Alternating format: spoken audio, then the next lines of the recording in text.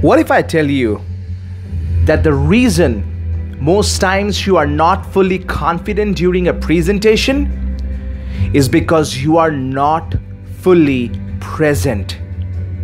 That's correct. You are not fully present during a presentation. Maybe you're thinking about what might happen, what could happen, what should have happened. Maybe that person is not looking at you and you're worrying. Why? And you are fearful instead of powerful. Maybe that person is laughing a bit and you're bothered because you think he's laughing at you. So you focus on him rather than the other people who are listening to you. Does that make sense? So the key to having amazing confidence in the way you speak, in the way you connect, in the way you relate to the audience is to be fully present during that time. And truth be told, that's sometimes hard.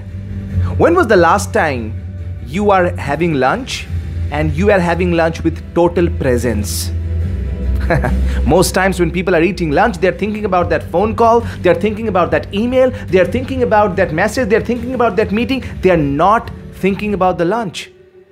When they are taking shower, they're thinking about the office, they're thinking about the kids' soccer game, they're thinking about the taxes to pay, but they are not feeling the shower. My question to you is, what if you felt totally present all your day? What would be your feeling? What would be your behavior? What would be your actions? And what would be your confidence level? From my personal experience, I can tell you that is a game changer.